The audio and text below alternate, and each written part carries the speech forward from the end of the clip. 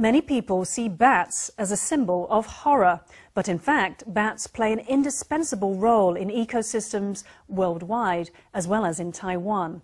Just like bees and butterflies, they pollinate flowers and eat pests, and they keep mosquitoes in check.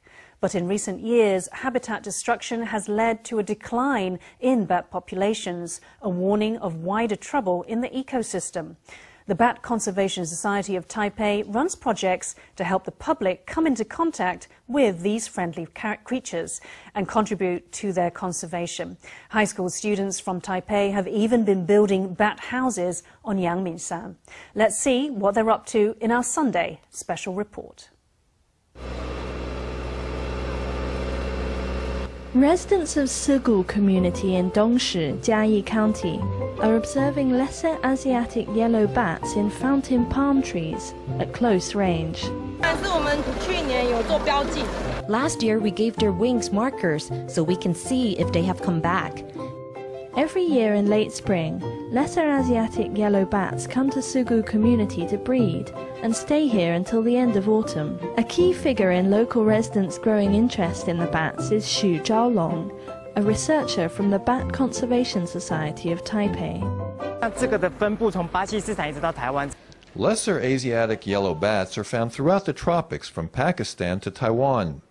And in all of the countries in this zone, pretty much only Taiwan is really paying attention to and taking care of this species.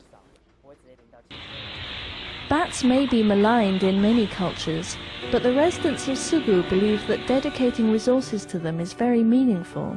They come to Taiwan to have their young every year, so all the bats born here are Taiwanese citizens. I think it's an honor for us that they fly around the world as Taiwanese citizens.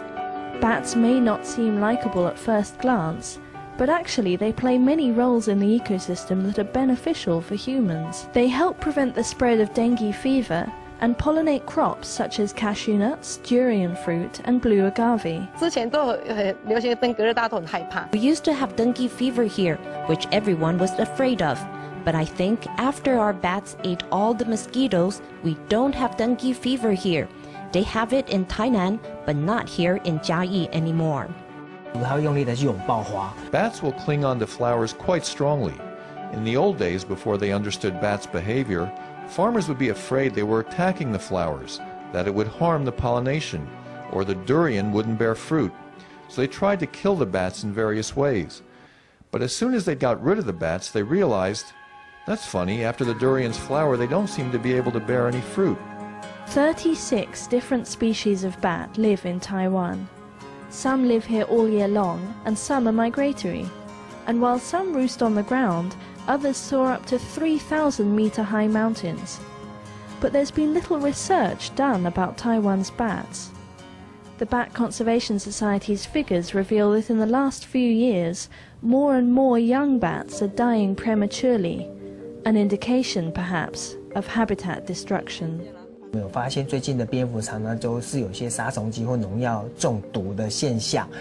noticed lately that many bats seem to be poisoned by insecticides or pesticides. Often after a mother bat is poisoned, she can't care for her babies.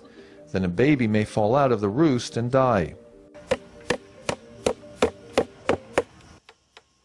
These teachers and students from Taipei-We've Private Senior High School are also concerned about the bats. They're hanging up homemade bat boxes in the trees of Zhuzihu village on Yangmingshan to give the bats more suitable homes to choose from.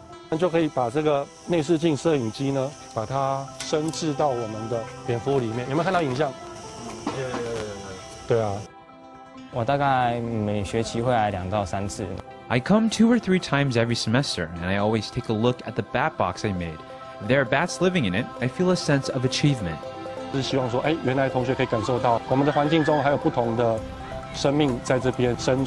hope the students will get a feeling for the fact that there are other creatures living with us in our environment.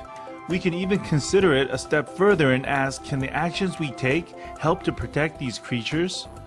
Maybe when the students take part in our outdoor activities, they'll think of conserving the environment and reducing the impact they have on these creatures' lives. As darkness falls, the bats of Taipei's Beito district come out to hunt for food. In fact, it's not just in the mountainous region of Beito. Even in the heart of the city at Taipei 101, traces of their presence can be found.